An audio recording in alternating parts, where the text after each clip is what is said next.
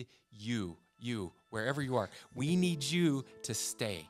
We need you here. This world is better because of you. Please, please, please stay. Please talk to someone. Please get help, and you can be better. Now we're going to talk with Spencer about one of his challenging events, and I thank you for being so vulnerable and honest on this. As I read this, I wept. I actually wept. And then I read another a couple of weeks ago of something that you and Abby did that I wept again. And I'm going to talk to Abby about that one. You should, yeah. Not you. Yeah, that's a good Abby's one for her. story. It is her story. You know which one I'm talking about? I do indeed, yeah. All right, Spencer, you grew up in a rural community very similar to the community I grew up in. Yeah. You considered yourself a nerd. Yeah. I also considered myself a nerd. I spent more time in the garbage can than I did at my locker. Yeah, that was me. Yeah. At the age of 14 or 13? Yeah. Your parents went through a divorce. Oh, so my parents went through a divorce at age 10. Okay. Yeah, age 10. So a little younger. And socially, really a hard thing, particularly in our cultural and small community. And you reached a point where, although you never tried to act out, but at one point you considered taking your life. Correct. Yeah. Can you talk to us a little bit, honestly, vulnerably, but also boldly about that? Yeah. And it took me a long time to find the language and the courage to talk about this. And once I did, it was very liberating. But I've shared this story before. My parents got divorced when I was young. Went through a very difficult time being the nerd in school. Time in the garbage can, those types of things. Picture you now, man. Who could ever believe that? Any of you kids watching, hang on, look at this. But set your bar higher, kids. That's it. No, what they say is, Bill Gates used to always say, be really nice to the nerds, guys, because one day you're going to work for one. Hey. Here we are. That's it. And so I really started to think that the world would be a better place if I wasn't in it. And that was a dark time in my life, and I wasn't sure how to deal with that. Again, it wasn't something we talked about ever. Fortunately, I was surrounded by really great people who took an interest in me, adults, including family members, but also, and this is important, I've always said that, especially in those early teenage years, having a trusted third, someone who is not your parent, but takes an interest in you, who can be a mentor, can be helpful. And I had a couple of those people in my life, and then some good friends that really changed. I started to see my own value, my own self-worth, and I realized that maybe the world would be a better place with me in it. And so I share that, and I now talk often to young people in youth groups because we do know that suicide is so prevalent. We've learned over time and research that actually talking about it and having that conversation is the best way to save lives. We often think, well, I don't want to plant any seeds or thoughts, but that you can't. Those thoughts are there, and asking, giving people the ability, the permission to speak and to share what they're thinking is what they need, and the best thing we can do to save lives. That was absolutely beautiful, vulnerable, honest, and I so appreciate it. You answered all three questions I was going to ask, but I'm going to ask them anyways, just because I can. Just to re-emphasize and to give 3 bullet points up on the screen here for everyone. First of all, what was the thing that switched in your mind to say, no, it is a better place with me? Number 2 is who, if anyone, intervened? And number 3, the advice that you would give. We have a lot of mothers and also fathers, a lot of strong, interested parents. What advice would you just straight up give them on this sensitive topic? Sure. So the thing that switched in me was a feeling of connection. Right, a feeling of belonging. It turns out we're wired for connection. I heard somebody say, we have a lot of addiction, right? Deaths of despair that come in the form of suicide, but also in the form of addiction to medications, alcohol, those types of things. And so what I heard, and this was very powerful to me, the opposite of addiction is not sobriety. The opposite of addiction is connection. Yeah. So that's what we need. Belonging and connection are are the key to solving these types of issues. So I felt that connection and belonging. Second, I had people that I connected with. My parents, I had a stepmom that came into my life who was very patient with me, very loving, helped me in so many ways, which is not the usual story, right? In all the fairy tales, the stepmom's the bad person. In my life, the stepmom was a savior of sorts to help me. And then I had some individuals outside of my family. I had an aunt and an uncle who I was really close to.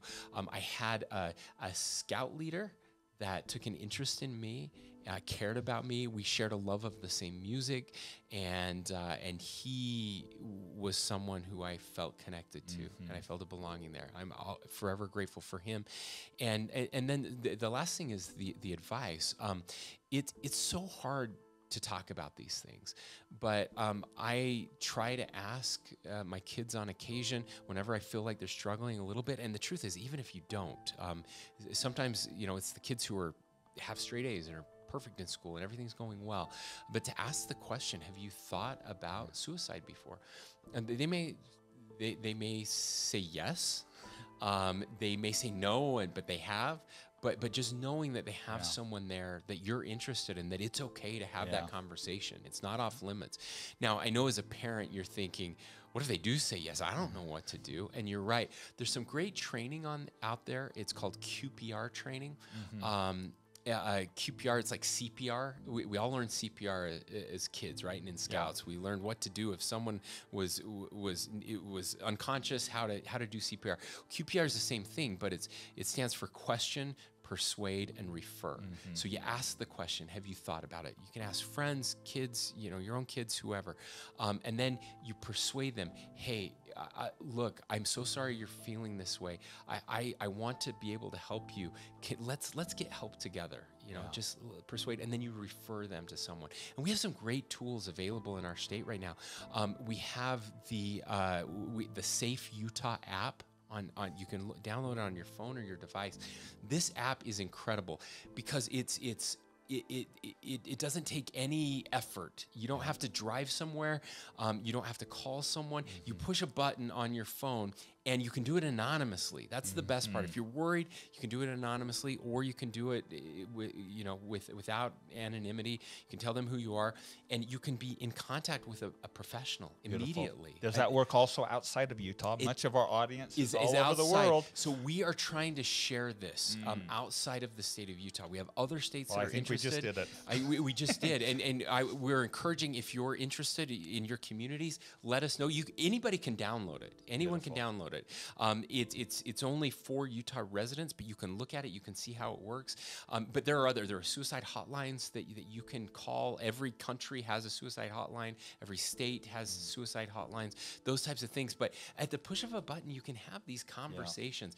And so that's the refer part. So now we refer them to a professional who can help them and get them what they need. Counselors at school. There are helpers everywhere, and we just need to be looking for them. Yep, that's it. Okay, we're going to make sure that we put that resource and that sequence up on the screen, if we can do that as part of our interview here.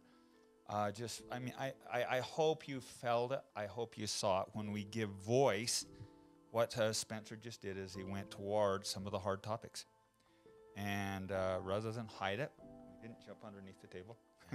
We looked it dead straight in the eyeballs. That's what you just did. And that gives it voice, courage, brings it out into the light. And then the big, hairy, scary monster isn't so big and scary anymore. And we can face it head on. That's so true. It's the unknown that scares us. In fact, I've always believed that our deepest, darkest secrets are the world's greatest truths. Yeah. And we found that with when it comes to suicide ideation and thought, most people have gone through those phases. Yeah. And we think we're broken. We think that we're alone. Yeah. And the truth is we're not. This is very common. There's nothing wrong with you. It's amazing. When we break an arm, Rich, you mentioned that sometimes we're getting older now. Our feet hurt, our legs hurt, right? Things hurt. When we break an arm, when you're a kid, what do? We celebrate it. Yeah. You go to school with your cast, and everybody signs your cast, and you're the cool kid because you broke your arm. Well, when something breaks here, we're embarrassed by it and we hide from it. That's crazy. We have to change the culture in this world and be vulnerable and run towards those difficult, scary things. That's right. We find out we're not alone. They're not difficult. They're not scary. We're surrounded by help, and we can get better. We can absolutely get better. We need you, wherever you are. We need you to stay.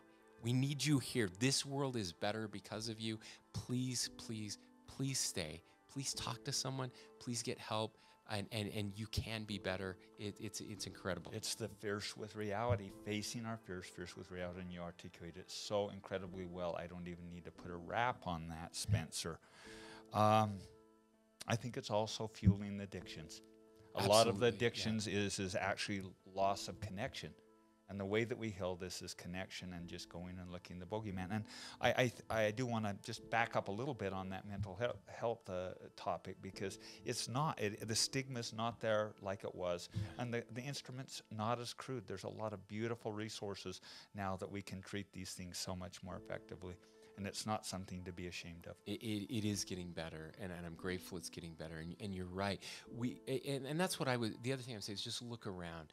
Who around you needs you today? Sometimes you'll be the one that needs someone, but most days if we're giving back, it's also good for our mental health when we're serving others and giving back. So just look for that. That connection is so important. And you're right about the addiction piece. That lack of connection, we try to numb ourselves from whatever it is we're scared of or whatever it is we're missing out of, and the numbing doesn't last. It's not real happiness. We find that in dealing head on with those trials and those fears. That was absolutely beautiful. I'm so grateful to Spencer for just hitting it dead on the nose. Spencer, any final words you'd like to say before we put a wrap on this one? Well, Rich, thank you for allowing me to have this conversation and be part of this. It's what I admire so much about you. Everywhere you go, our motto with our team in government is to be recklessly good. I'm always encouraging our people to be recklessly good. And there's so much good in the world. It's easy to get caught up in the negativity. Yeah. It's easy to get dragged down by what we're seeing on social media, what we're seeing in the news today. Turn all of that off. Go look around you. There's beauty in the world. Find your friends, make new friends, meet your neighbors, go out, build your community, and life's good. Life is really good. Life is amazing good when you, not that I would suggest it because you're all on social media, but turn your social media off and down a little bit. It actually is a lot more healing, and also I agree with the news, and take a good hour walk every day. It's amazing how much joy will jump to life, and that's got to be the hardest thing. Thank you so much for the sacrifice you're making, and not only for doing this, but I just got to tell you, I'm not sure I have the heart or the perseverance to go public and to make the sacrifices you are.